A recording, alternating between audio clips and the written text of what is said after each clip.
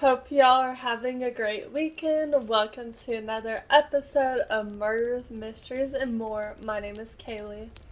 And my name is Desi. Be sure to like and subscribe, and don't forget to hit the bell next to the subscribe button to turn on post notifications.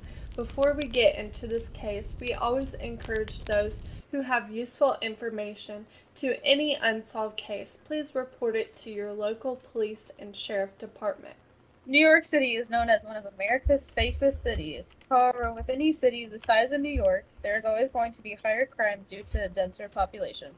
From the 2016 Orlando, Florida nightclub shooting, the LGBTQ community has endured several hate crimes. These crimes are not just limited to the group as a whole, but also individual victims. Each one of them is someone's son, someone's daughter, someone's partner. This week, we will be dipping into what happened to Julio Ramirez. Julio Ramirez was born August 16, 1996, to parents Anna and Julio Sr. He has an older brother named Carlos, a half-sister named Erica, and both his parents are from El Salvador. Family and friends describe Julio as a sweet, hardworking man. He had his whole life ahead of him. His cousin Denise talks about how many great childhood memories she shares with Julio. Some of these fond memories include them going to Chuck E. Cheese in El Salvador.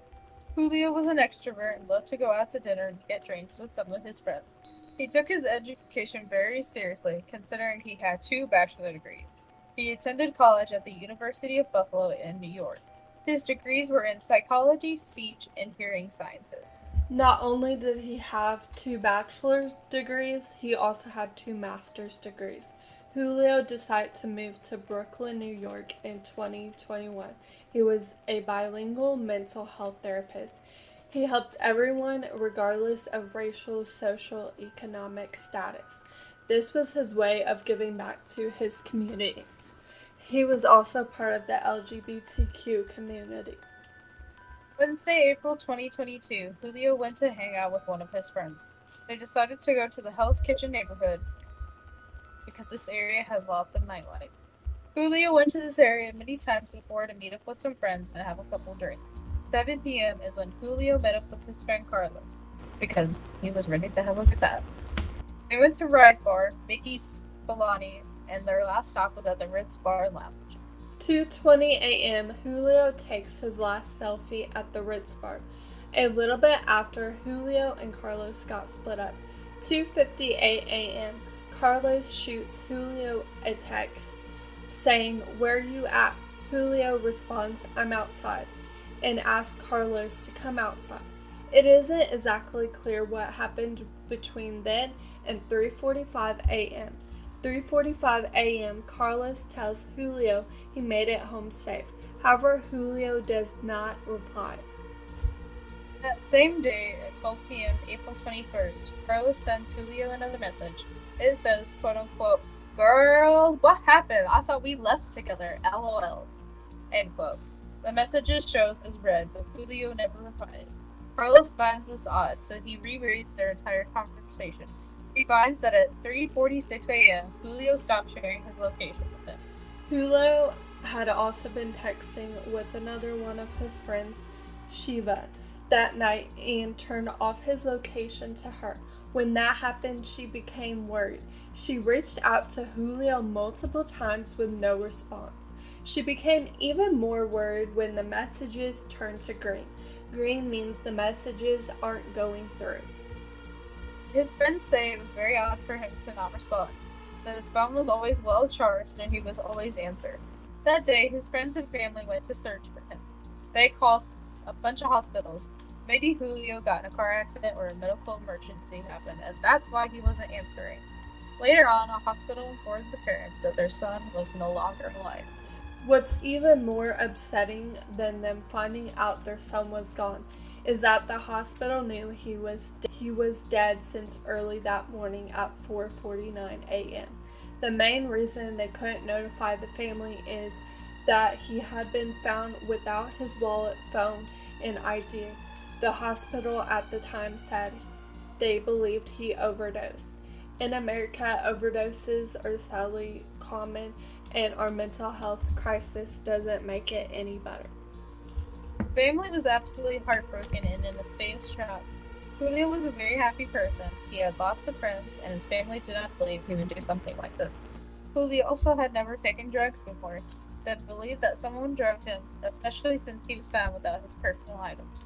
The Ritz Bar did give the NYPD some footage that showed Julio standing outside for 12 minutes, then walking away.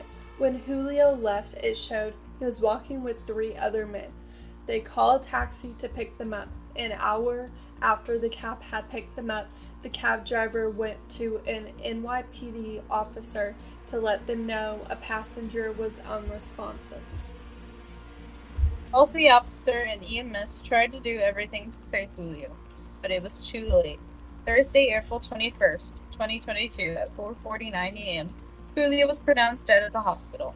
After hearing the story, the family sees multiple red flags. They knew Julio was responsible and would not get in a cab with strangers. The family has not seen the footage of the 3 men, which would be important in possibly identifying who these men were.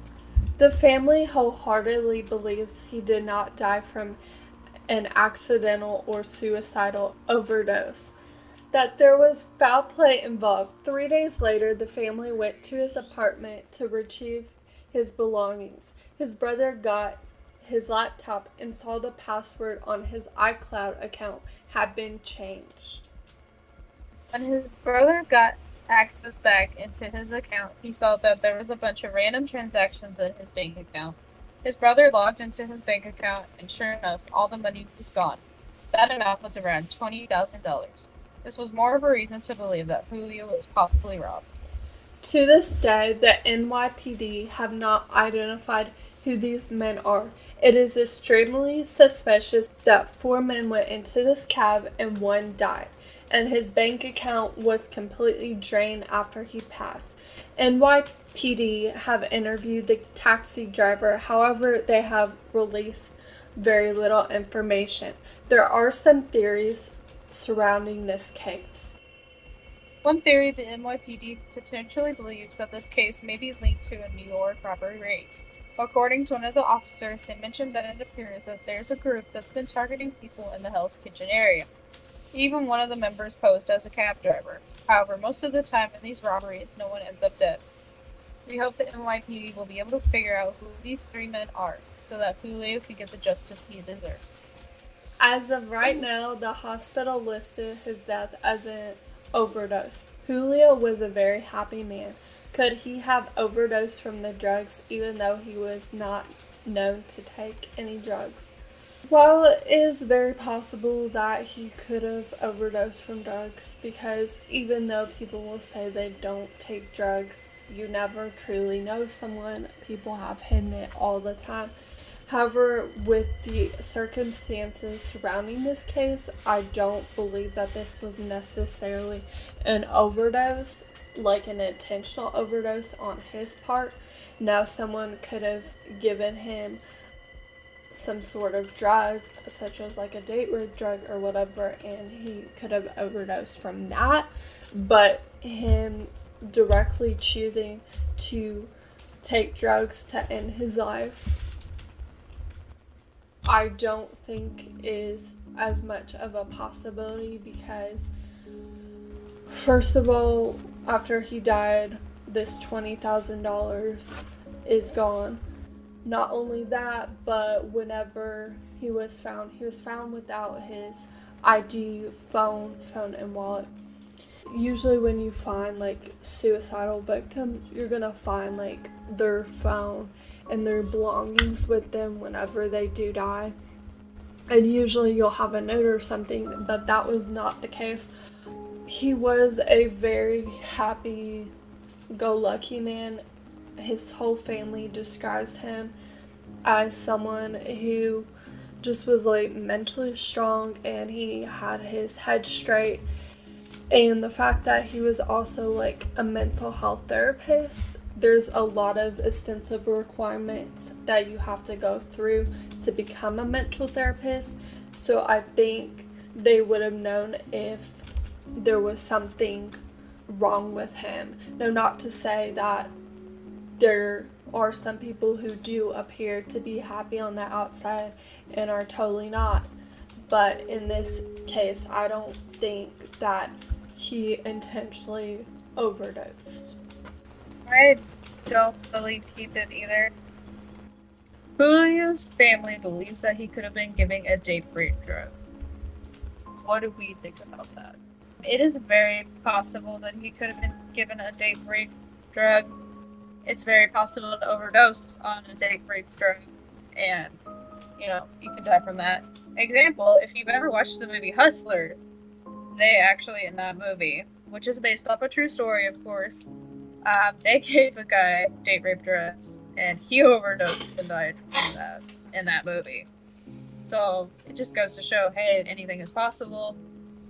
People are very malicious out there, and they will do anything to take advantage of people, whether it's, sexually or financially. You are drugged like that.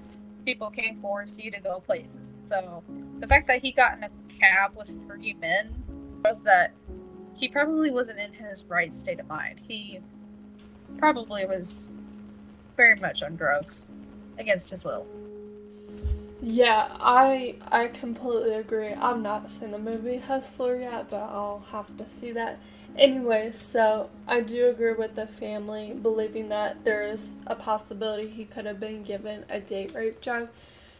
The last time he was seen, he obviously was at a bar, and it's sadly still happens today. People spike drinks all the time, and sometimes it can be really hard to keep track of making sure your drink isn't spiked, especially considering the fact that the way he was acting, he didn't seem to be acting like he normally does. His parents have said he has gone to this bar multiple times before, and he's usually very responsible, so that's what makes me think that he was given a date rape drug. Also, like you mentioned, he got in this cab with these strange men. Julio was known to be a responsible drinker. Why did he get in the car with these 3 strange men? One of the reasons why he might have gotten in the car with these 3 strange men is because they lured him in. They saw that he was vulnerable. Maybe he went to the restroom or something, and while he's gone they spiked his drink.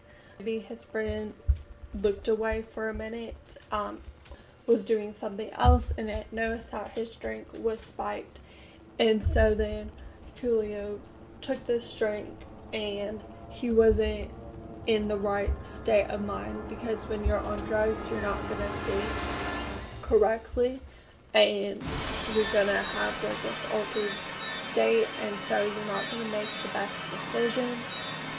These men could have also, even if they didn't put any drugs in this, these men could have all taken advantage of him. Maybe they were flirting with him or something and thought nothing of it, and then in reality these men were going to rob him and he didn't think much of it. Was Julio robbed? His bank account was completely drained after he had passed. I think it is very possible that he was robbed. Very odd that his brother got his laptop back and his password to his information was changed. And when he looked at his bank account, all $20,000 was missing. That kind of just, it makes it a little bit more suspicious as far as the circumstances around his death. $20,000 doesn't just magically appear out of your bank account, and nobody in his family took it out. So either he was robbed or he stashed the $20,000 somewhere and didn't tell anybody, of course, because he died. New York City, Hell's Kitchen area, people will rob you, they will stab you, they will do all kinds of crazy stuff. It's New York. New York City, baby. He probably was robbed because, like we mentioned before, his brother went into his bank account and saw $20K was gone, and they even saw some of the transactions were for kids' Jordans and expensive clothes and a bunch of other random crap. Obviously he said, and this money started disappearing from his time of death to 3 days later. You cannot make that up. A dead person is not going to come back and haunt and go in their bank account, and a ghost isn't going to go and purchase all this stuff. No, it's a person that robbed him. $20,000 is quite a bit of money. I mean, it's not $1 million, but $20,000 will buy you some nice stuff. And the fact that all these transactions were for some like expensive stuff like jewelry and Jordans, clearly that's not his parents going into his account and taking that money out. No, that is someone else who got into his account in New York City and a lot of bigger cities. Because there's a high city population, you will still have automatically more crime. And since a lot of people in New York City, not everyone though, but a lot of people who are able to live in New York City have a little bit more money, you're going to see a lot more robberies in New York City than you're going to go see robberies in some poorer areas. If Julio was robbed, why did they target him? I think one of the main reasons why they targeted Julio was because, one, he was having a good time with his friend, and so when people get drunk, it's going to be easy for other people to take advantage of them because of the altered state of mind. They're not exactly going to think as rationally as they would if they were sober. Also, he did go outside of the bar later, and when he got separated from his friend, being alone outside of a bar is a very dangerous situation, no matter what gender you are, because if you're by yourself and not in a group, it's going to be a lot easier for someone to take advantage. Had he been still with his friend, or he'd been with a group of people, or had he been inside, he would have been a much more difficult target. But because he was outside and he had his wallet and everything, maybe he appeared to have money, or they knew like he probably has a lot of money, he was just an easy target for these robbers. Stole the words right out of my mouth. I am speechless. Most robberies, the victim survives. If he was robbed, why did they decide to kill him? More than likely, they decide to kill him because they didn't want him coming back and identify them, because they stole a lot of money. So if he saw who his robbers were, and he was able to identify him and all that stuff, more than likely, police would have tracked them down, and they would have went to prison for a very long time. So that could be a reason why. Other factors could be involved as well. Maybe he was robbed, but maybe at the same time he heard or saw something he wasn't supposed to. So they just took him out to keep his mouth shut, so that way they wouldn't get in trouble or caught. Yeah, I 100% agree with what you said. Could this have been a hate crime? Julio was a part of the LGBT community. There have been instances of violence towards members. This is also another reason why maybe they did target him, because a lot of hate towards people because of a bunch of different factors, from your social economic status to your race to your sexuality. That could be another reason why they targeted him, because they didn't like that he was gay. Very true. It could be a hate crime on top of a robbery. They could have robbed him. Okay. Or they could even have known Julio from just hanging around the bar, or just from somebody that was in his inner circle. So they could have specifically targeted him just because of who he was, knowing that he might potentially have money and the fact that he was gay. Which is fucked up, my dude. It is. Because I'm a part of the LGBTQ community. I'm just the B. I'm not the L. It's fine. Like, I gotta support. Right, and people should be allowed to live who they want. Yeah, but you know, a lot of people are closed-minded as fuck. Yeah, people need to be more open-minded. There's some that are a little bit better than my parents are pretty good.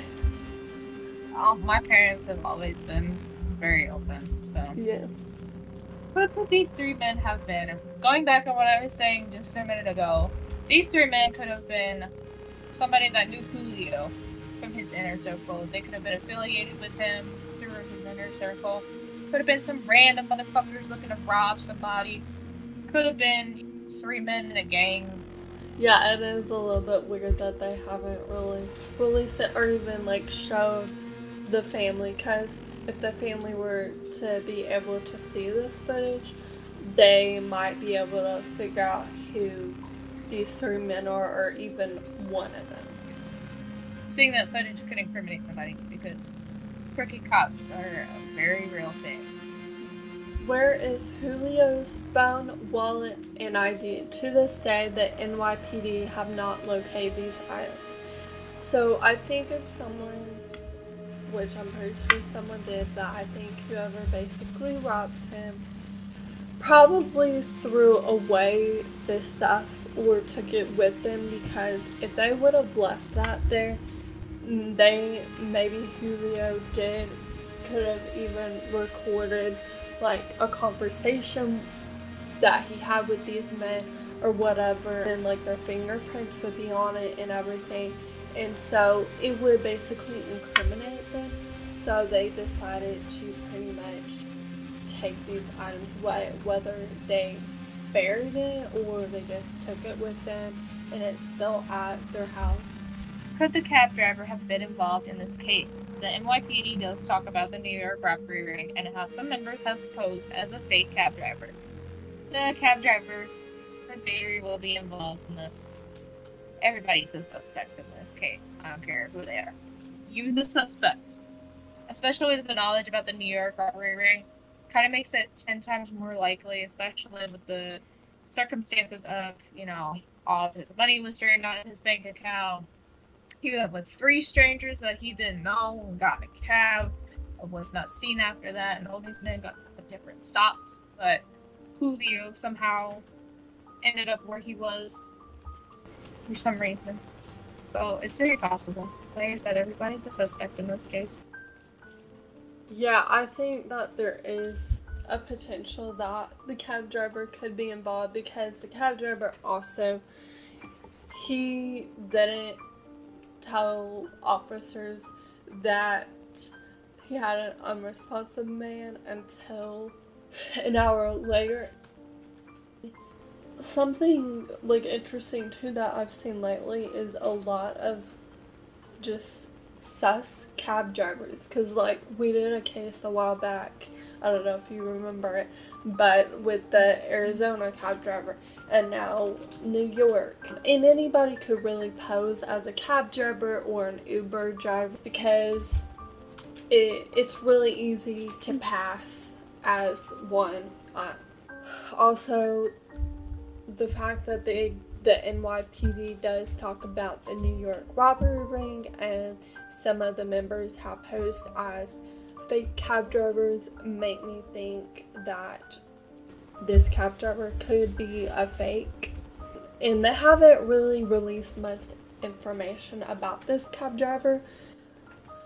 How can we make bars environment safer, especially for those who belong to the LGBTQ community?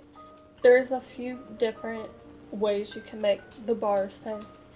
Now, obviously, you want to make safety for both inside of the bar and outside of the bar. So inside of the bar, some things that you can do. So a place I actually go to karaoke, what they do is they actually have you put your first and last name and your telephone number and emergency contact, which I think would definitely help if more bars implemented that, because not every bar does that. Also, obviously, hiring bouncers or private security guards is going to help a lot with the crime. Also, inside the bar, there should be a special word if someone feels unsafe that they can go and say to the bar staff that can help them.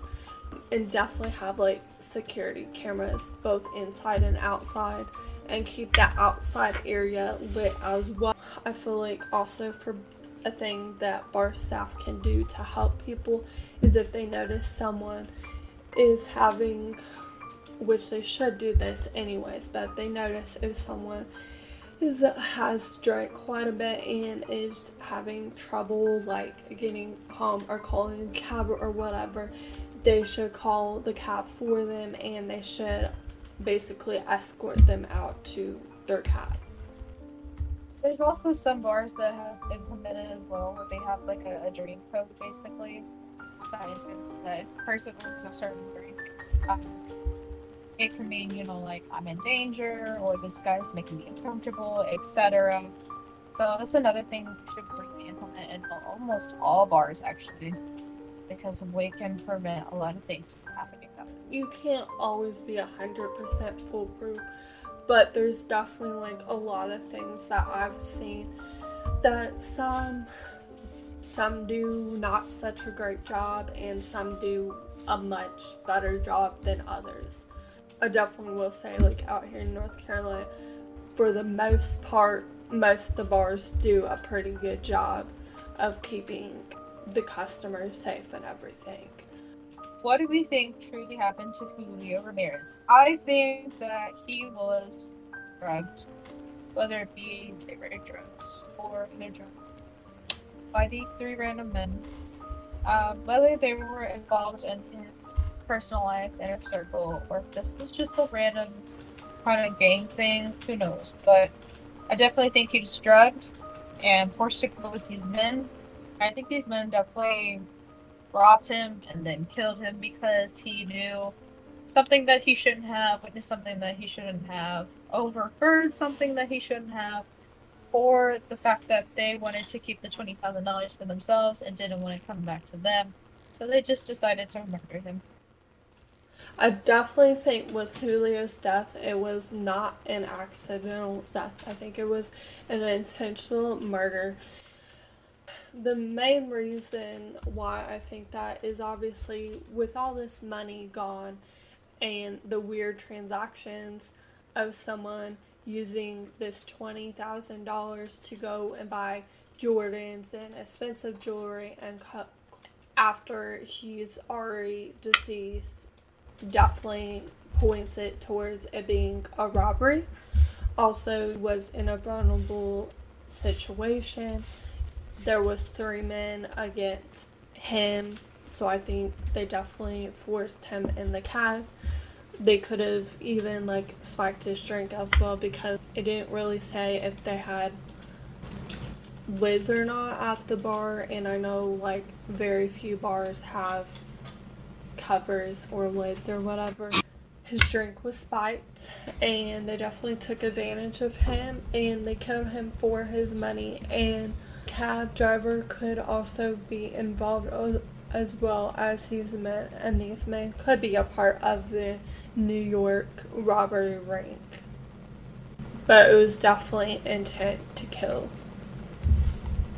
Oh, sure. That's what he did now. Yeah. Sadly. Rest in peace. R.I.P. my dude. Yep. And he was only like 25. Yeah. He's a year older than my cousin. Yeah. That's insane. More millionaires are depressed than freaking normal people. Thank you for listening to another episode of Murders, Mysteries, and More. Remember to always keep your eyes open. You never know when someone's creeping.